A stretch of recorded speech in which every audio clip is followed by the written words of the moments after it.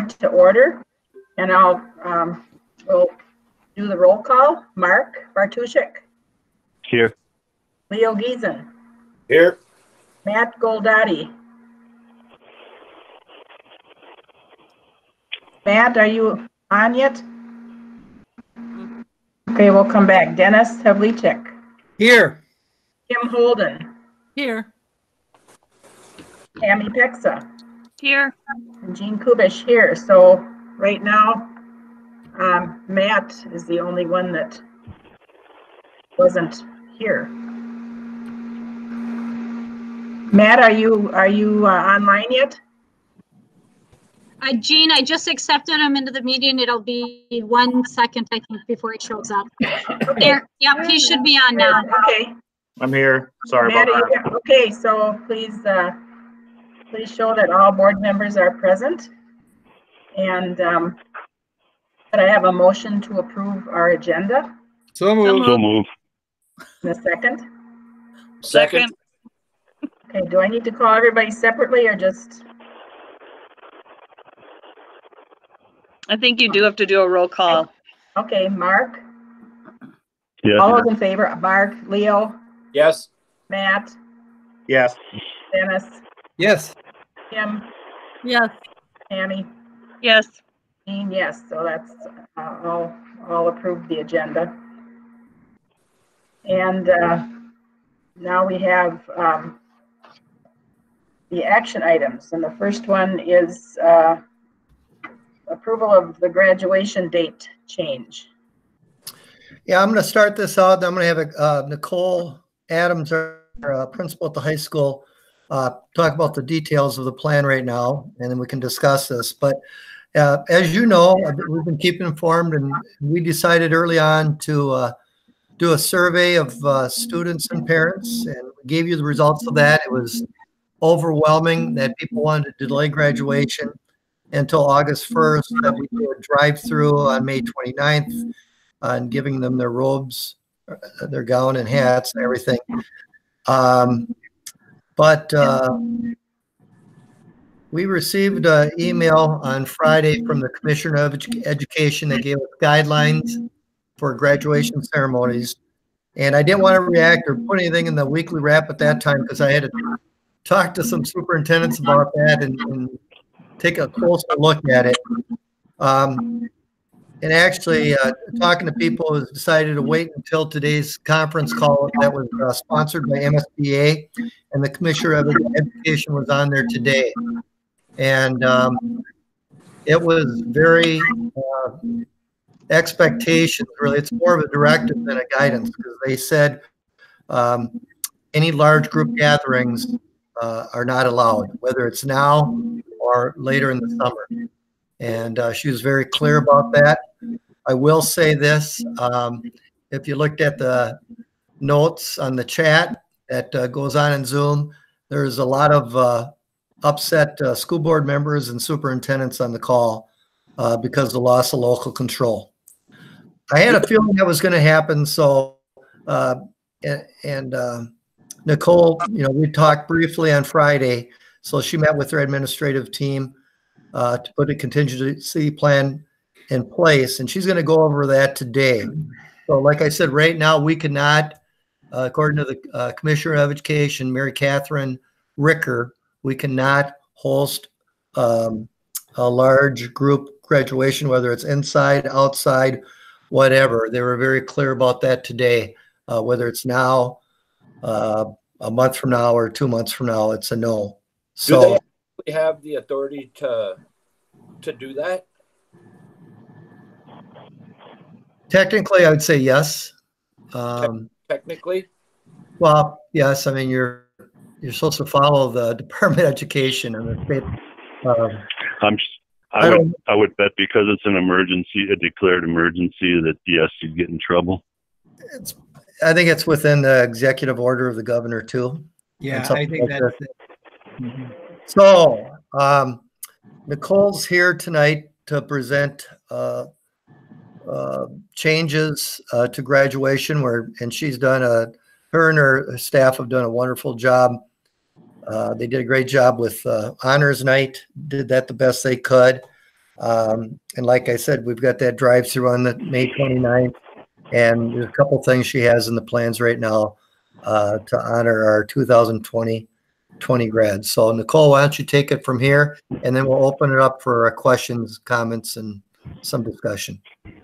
Well, great. Thanks, everybody. I am actually going to share my screen here, and I'm just going to walk you through a very brief PowerPoint with a couple of slides just to kind of lay things out. And then I will happily answer any questions that you have afterwards. So with that,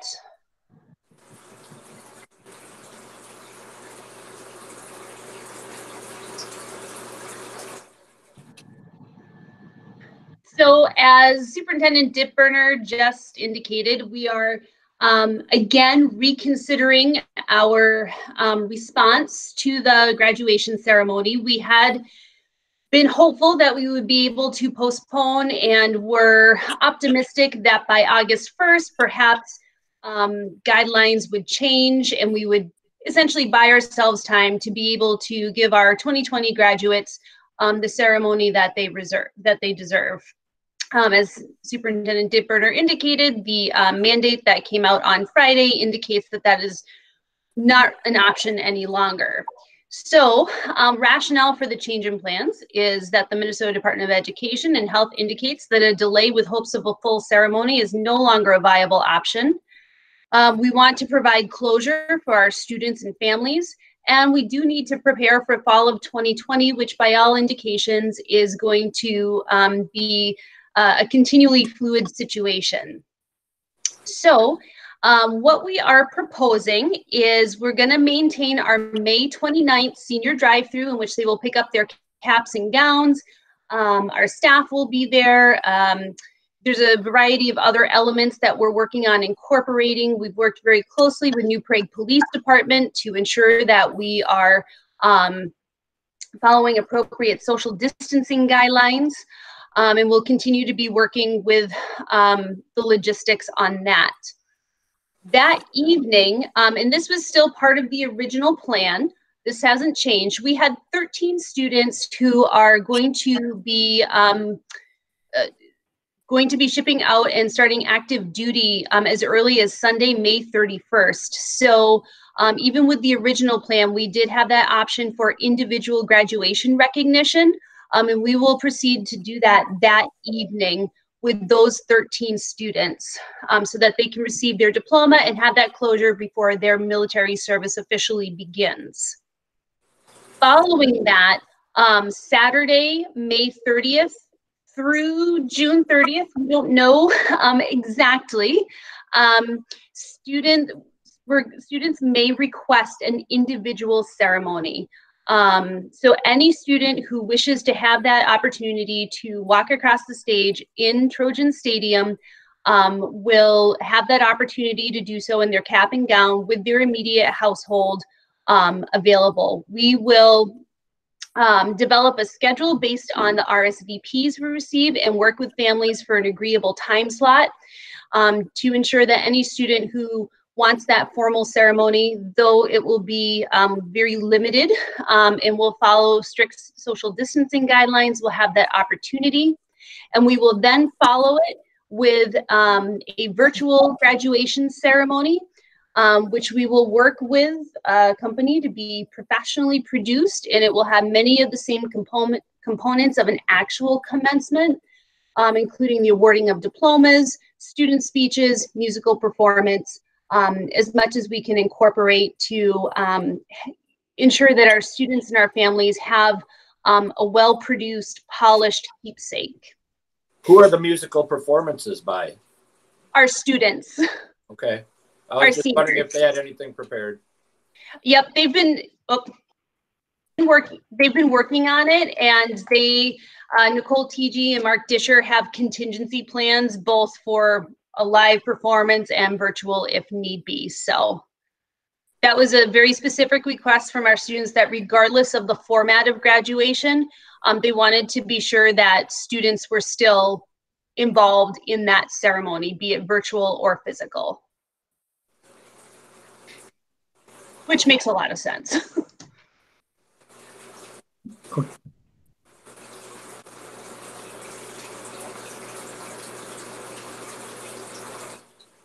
Any other questions or concerns?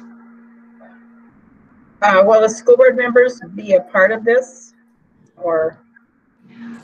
Well, because this is new, we haven't worked out all of the details, but we are actually thinking that because we have to really limit this, we're going to have probably only a couple of staff members there. And so I don't believe school board members would necessarily be there, but we could certainly discuss that. We are creating this for the first time ever. But one of the options we had considered was that we would allow parents to be the ones to hand their students their diplomas, because we're not going to physically hand it to them. Students will have to pick it up off the table. I was asking more if we would be tuning, to the virtual ones, if we'd be tuning in for that. Oh, that's absolutely available to everybody. And we still have a lot, as far as the virtual ceremony goes, we still have a lot of elements that we would need to pull together for that. And so there could be a possibility that we would feature the school board in some way, shape, or form. But we need some professional guidance on how we're going to go about doing that.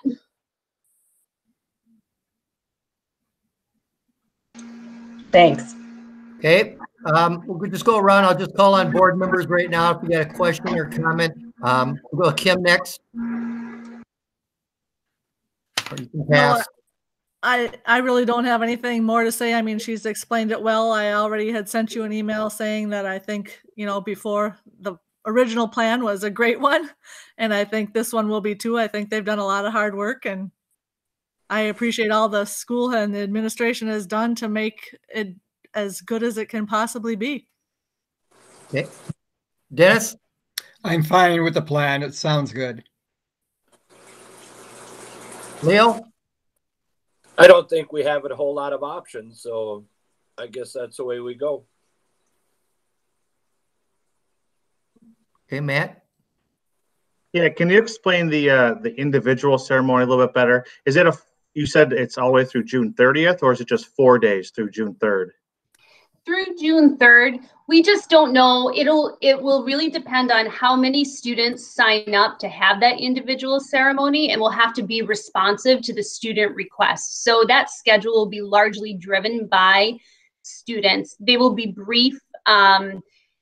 So far, what we're envisioning is that we would have chairs set up on the field for the families to sit in, immediate households. We would play pomp and circumstance. The graduate would have the opportunity to walk in. We would announce their name. We would put their picture up on the scoreboard like we usually do.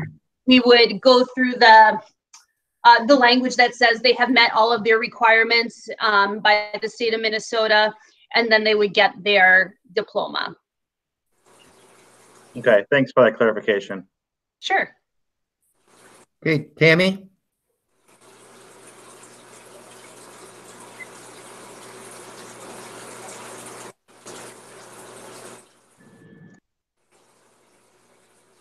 Sorry, I couldn't unmute. I'm not going to say anything because I'm one of those parents.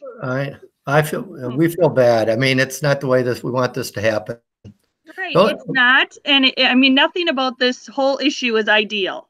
No. But I get to go upstairs and live with the senior. Yeah. So I feel sorry for all of you who are going to tell all the other seniors, because it's not going to be an easy conversation. This is something that they have been looking forward to, and they were willing to postpone. And my understanding in talking to many of them is they want to have the opportunity to move that tassel together. Yeah. And, it is what it is, and we're going to move forward. But we were, to be honest, we were in the November election. Yeah, we were planning a ceremony in our front yard on graduation night. We were planning it last night. I've heard more than one people say that they're just going to do their own graduation. Yep. That was mentioned to the commissioner today. I mean, you got to remember too, there's high schools out in rural Minnesota that have 21 in their graduating class, and they had plans to spread it out across the football field. And their graduation was under 2 weeks away, and all of a sudden this came up. Right. So the frustration was they came late with this basically directive. It came late, and one size fits all. And it's completely asinine. But So. yeah, so we're dealing with Mark. I think you guys are doing an exceptionally good job under horrible circumstances, and I'll leave it at that because I could go on for hours. Appreciate it. Yeah. So right now, that's our plan. I mean, as more details come in, probably by this Friday, we'll be able to send you an updated what it's going to look like, more exact, I guess. Like when we ask about what the individual one looks like, or even the virtual. I think we'll have a little bit more information, but there's so much going on right now, especially at the high school, all the schools, but at the high school. And then we're just continuing, with this whole pandemic and communication with the state, we're just on, it's really hard to be proactive because you try to be proactive and you end up reacting anyway. Does that make sense? Sure. Yep. It is very frustrating, and there was a lot of frustrated people on that call today. It was amazing. So you'll probably read about it tomorrow, but maybe they won't cover stuff like that. I don't know. Anyway, does there anyone else have any more questions? Tim, do you think there's any chance that they'll go back on this decision where we want to postpone, or do you think that we're past that? I think we have to make it. Things are coming up so quick here. We can't wait too much longer. Okay. If it was, I don't think so. I'll be honest. The way she sounded today, I would say no. In fact, I called another superintendent up afterwards, and we talked this afternoon, and I asked the same question to him, and he did not think so. He thought they were very clear on it, that they couldn't go back now, especially what was said at the MSBA call today. The only thing I can say, I know we did the right process and came to the right decision by surveying our students and parents. And I think we could have done it in a classy way. And, if we would have had to go virtual by August 1st, because this pandemic was still that way, we could have done that too. But right now, they're telling us we can't, so we have to move on, I guess. Now, all that said, what happens if we hold a graduation? Well, I'm not sure. I mean, I don't know if we can do that. Ethically, I don't know if I could do that if I have a directive from the Department of Education. I'd have a hard time recommending that. I can disagree, but I can't. I don't think we should fly in the face of a directive, I guess, even if we don't agree with it.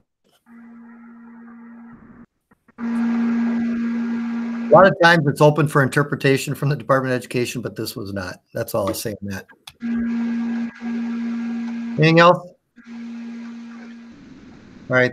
Okay, so are we ready to make a motion to approve the graduation proposal? So moved. Second? I'll second. Okay, I'll do the roll call. Mark? All those in favor? Mark? Did we lose Mark? I didn't realize I was on mute. Yes. Okay, yes, okay. Leo? Yes. Matt? Yes. Dennis? Yes. Kim? Yes. Tammy? Yes. Jean, yes. So motion passes 7-0. Okay, next, Nicole's going to go over the high school grading system again. Doing the right thing on this. There has to be changes, especially at the high school level. She'll explain the rationale for that. And this also came from recommendations, or Nicole, you can, it's recommendation. I think there were recommendations, I guess, from the Department of Education also when it comes to grading. So why don't you take me through this? Okay, I'm going to go back to presenting my screen again. Oh, maybe I still am.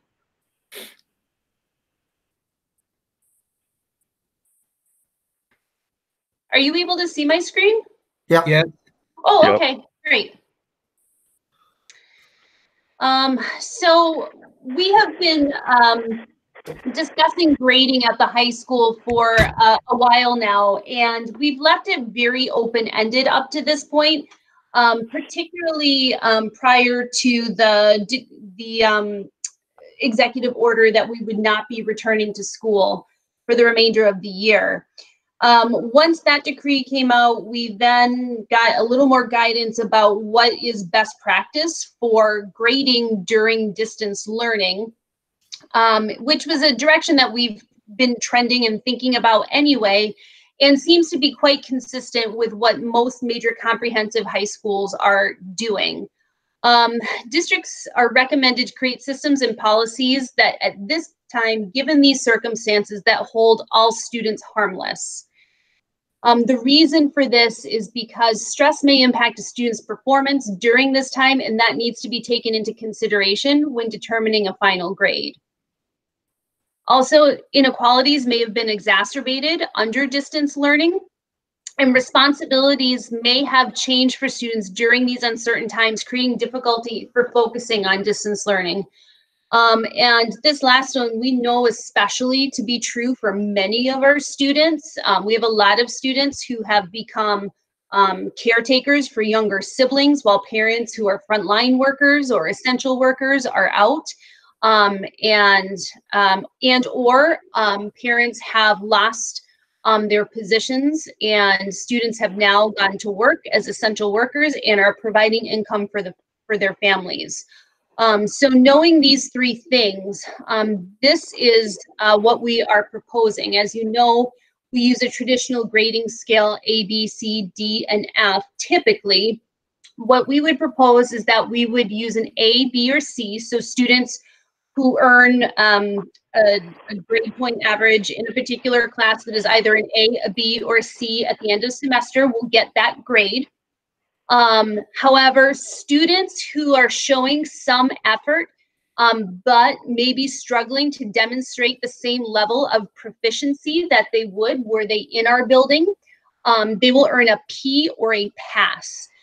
We have this as an option for students currently. Usually we initiate it, counselors or administrators, or sometimes in some cases, special education case managers, when we know that there are extenuating circumstances that are prohibiting a student from being successful.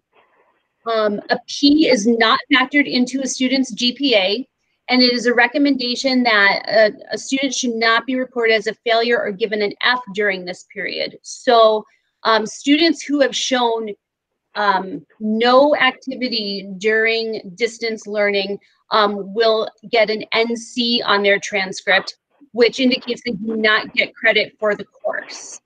If it is a required course for graduation, we are going to have to develop credit recovery opportunities for those students, which we have in process as we speak. And the benefits of this is using an A through C grading scale and the P/NC. It does incorporate high performance into students' grade point averages. So those students who have continued to remain focused and engaged and are having success are not going to be penalized, but it minimizes the negative impacts. A consideration is that some colleges and universities do not accept courses that are graded as pass or no credit. And so those are conversations that our counselors will need to have with students on a case-by-case basis. Teachers will assign these grades to students.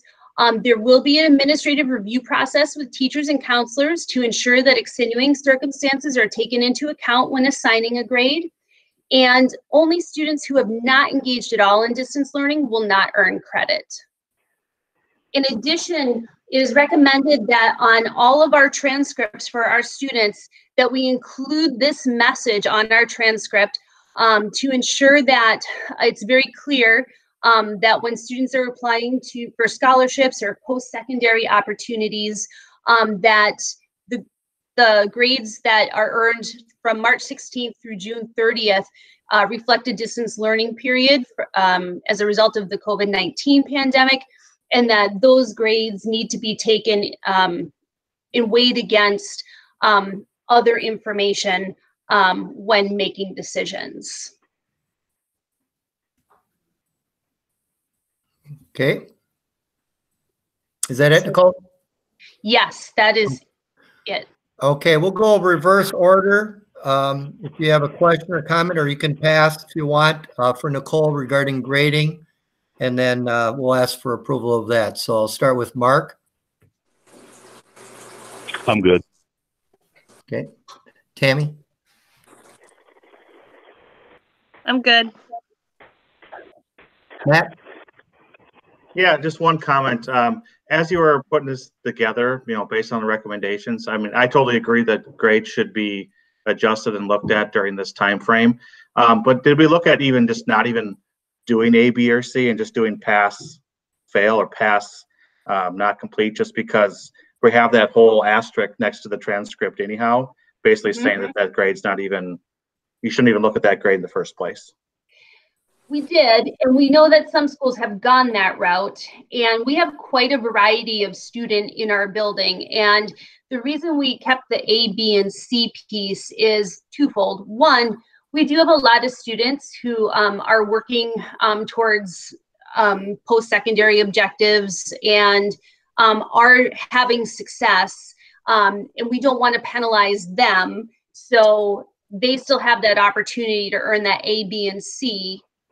But our students who are struggling are not going to be penalized for not having that same level of success. Okay, thanks.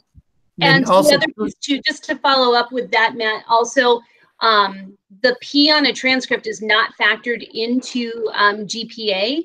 And so we know that a lot of students, that will be problematic for them as they apply for post-secondary options in the future. And I think the long-term impact that has on, say, for example, our freshmen is significant. And we know that we don't know how post-secondary institutions are going to come to regard this in the future. Leo? Nothing. Kim? Sounds good. And Jane? That sounds very fair to me. Okay. And I think it's a good plan. Oh, yeah, Denny, sorry. That's right. Guess I don't remember my order. It's a tough call, but I know there are some schools that went strictly with pass, failed, and whatever. And I think having the grade as an option is important for some of the kids. So I'm happy that we're sticking with it. Okay, great. All right, thank you, Nicole. Thank you. So now we'll have a vote to approve the high school grading system. Can I have a motion for that? So moved. Second. Okay. And how do you vote, Tammy? Yes. Kim? Yes. Dennis? Yes. Matt? Yes. Leo? Yes. Mark? Yes. Jean, yes. So all in favor. And next we have the approval of the 2020 district literacy plan. Okay, we got Maureen here to go over that. Yes, so our literacy plan, there's not a lot of big changes from last year's literacy plan. The biggest change this year is that we don't have end of year data. And so without having students in our buildings March, April, and May, we made the decision to not do any digital end of year formal assessments through FAST and Fontes and Pinnell. And then the Department of Ed canceled the MCAs. So that column was removed for this year simply because we don't have that data. And then we also did update our assessments for the upcoming year. We're going to move to a different measure for our entering kindergarten students in regards to our dyslexia protocol. And so that is reflected in the literacy plan. And this was provided suggestions from both our kindergarten teachers along with our interventionists. So we collaborated together and we have a good plan moving forward. We have had a dyslexia procedure for the past couple of years, and every year we continue to refine it. And so we're excited to move in another direction for kindergarten, just simply being more targeted with the assessments that we're asking of the students when they come in that are definitely a more age-appropriate measure. And then we will be able to begin intervening with students from the get-go as well, because we will have targeted specific data. The other big change to our literacy plan was simply updating resources. With your approval in the past year of the Teachers College reading curriculum, along with the Foundations Phonics program that we plan to implement this fall, we did add those resources to our literacy plan as well. So those are the big changes, and your approval is a formality, and this plan also gets submitted to MDE on a yearly basis. And this year, instead of submitting year-end data to MDE, they have asked us to simply submit either fall of 2019 data or winter of 2020 data. And so that data has also been submitted with the exemption around COVID-19. All right. Does anybody have any comments? Just a question. How did the literacy program seem to be going up until March? Yeah, you know, it's still pretty early to tell because we purchased the program in the middle of September and started doing professional development on it at the end of September, and then we've been throughout the course of the year. So, but all in all, our teachers have really embraced the new resources and really going really well. We actually did some digital PD with our consultant 2 weeks ago to just kind of keep the needle moving. It's moving at a slower pace right now because we're not able to deliver it to its full implementation standards, just simply because of distance learning. But we're still able to develop, or we're still able to implement components of it given the current circumstance.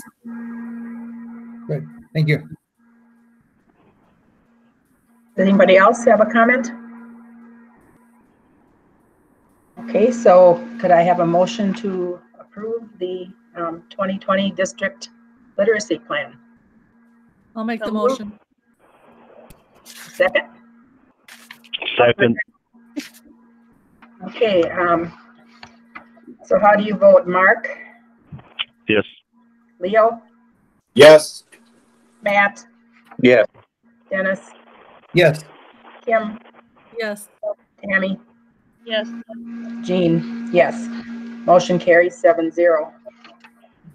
And our next item is the strategic plan presentation.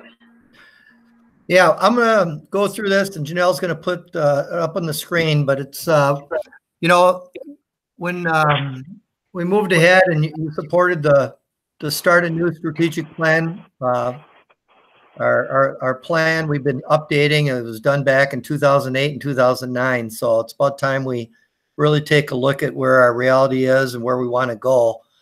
But with this whole COVID-19, everything that goes on right now, this is actually, we want to get started right now because we need to plan for this next fall, but also to make next fall the short term, but we need to plan for the long term. I will say this right now, education as we know it in a traditional sense is changed forever now. I say that is next, you know, whether it's next fall or 2 years from now or 5 years from now, we have to be able to provide options, learning in person, which is obviously very important, but also for online learning at the same time. And when I say online learning, I don't mean what currently is with distance learning. I think we need to realize that online learning is going to be a lot more rigorous than what we're currently doing in distance learning. And I don't want to get too much into that right now, but it's going to be a 3-step process. And why don't you go to the first slide there, Janelle? And our first meeting, we're going to be putting together a group of administrators and some teachers and really looking at what do we know about next school year. But before we do that, we need to reflect. and what our current reality, and going back this, this spring right now, even though it's not truly online, but what were the positives? What were the negatives? What have we learned? And that will be the first step in the process. The second step will be in future learning is, what do we know about next school year? And what is the desired daily learning experience for students, family, and staff? And when we talk about desired daily learning experience, two things are going to happen and if you think how fast, it's been 2 months basically since school has been called off.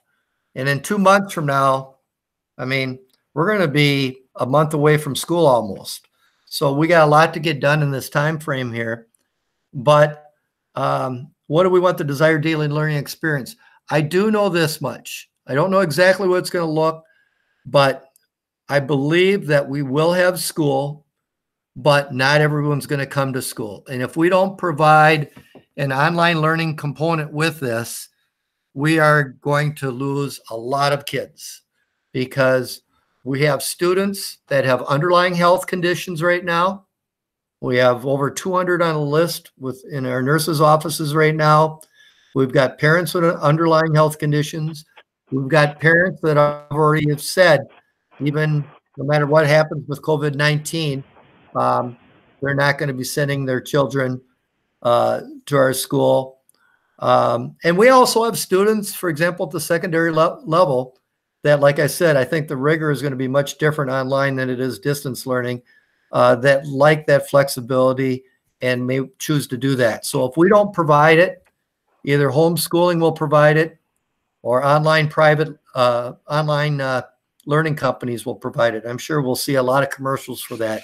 So we need to provide that balance next year. What it's going to look like, I'm not sure. But the third step in the process, go ahead, Janelle, to the operational.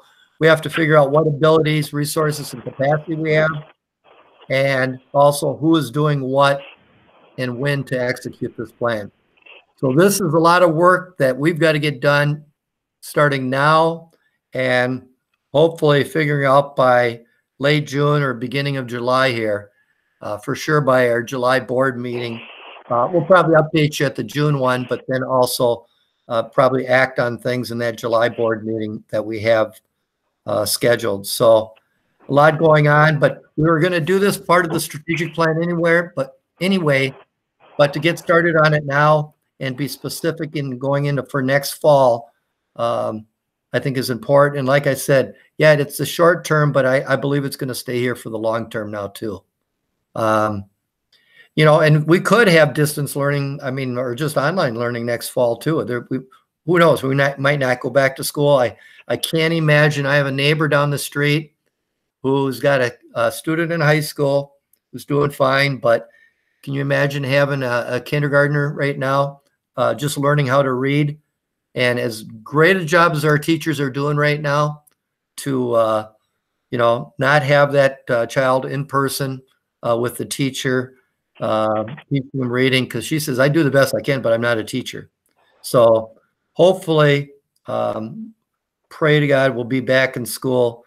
But even if we're back in school, I think we're going to have to prepare for this online learning option for our students and families.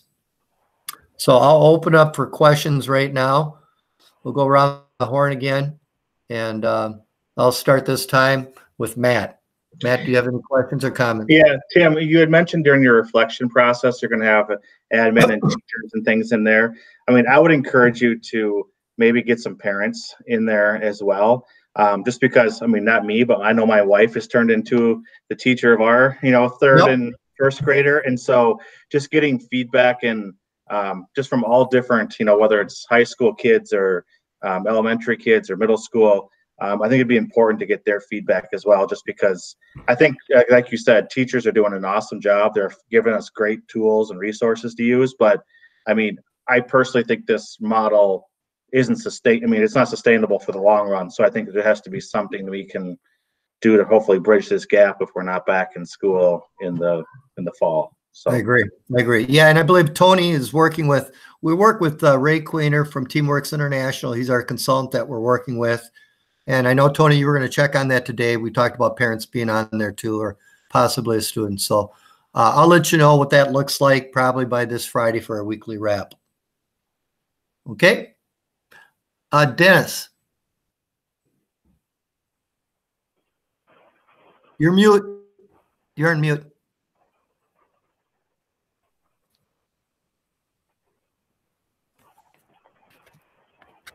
Okay, sorry about that. I think getting going on it as quickly as possible is a good idea. We can't wait until next year. We need to get going on it right now. And I think looking at all the different facets that the virus has brought up, I think is very important because, like you said, things are not going to be the same as they were before. So including a strategic plan that will embrace all the different things that are going to be happening is very important. Okay. Thank you. Mark? Sounds good to me. I just hope that a lot of administrators and superintendents are pushing very hard to have schools open next fall because it's totally necessary, and I don't see why they can't be open by that time.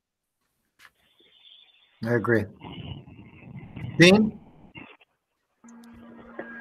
Yeah, I think it's good to plan for any all these different contingencies, and that's a good point that, you know, it's not only the kids, vulnerable kids that may not be able to come back to school, but there are people in their household. They don't want them bringing home something to vulnerable people in the household. So, but this must be a nightmare to try to plan for. That's all I've got to say.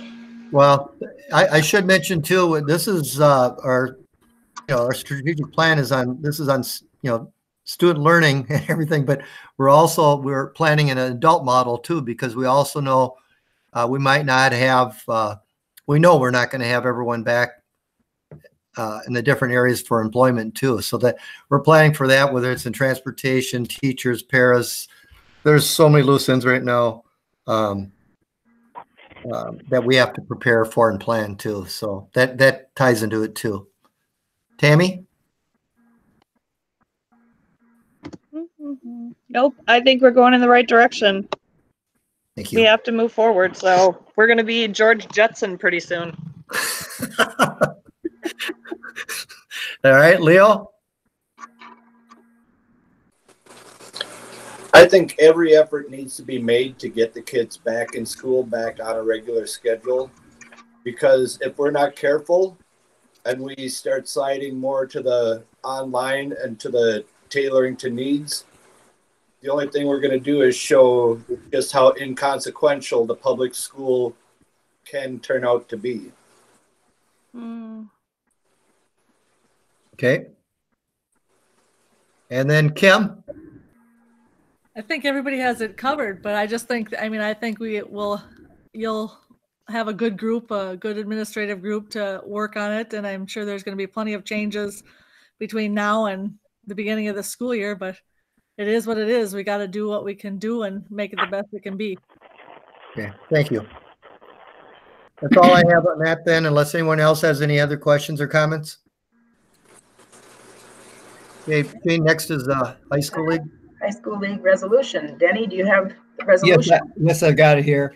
This time I'll consider the resolution. Do I have a motion for considering the resolution to re-up our membership in the Minnesota State High School League?